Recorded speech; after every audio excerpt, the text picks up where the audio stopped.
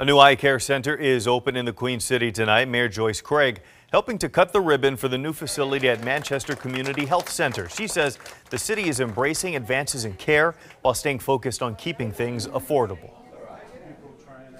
I'm really thrilled to see the knowledge and the skills that are being taught right here in our city being put to practical use to benefit our community. And this collaboration that we see and we're celebrating here today is a great example of that. The eye care center will also provide clinical opportunities to pharmacy and health sciences students.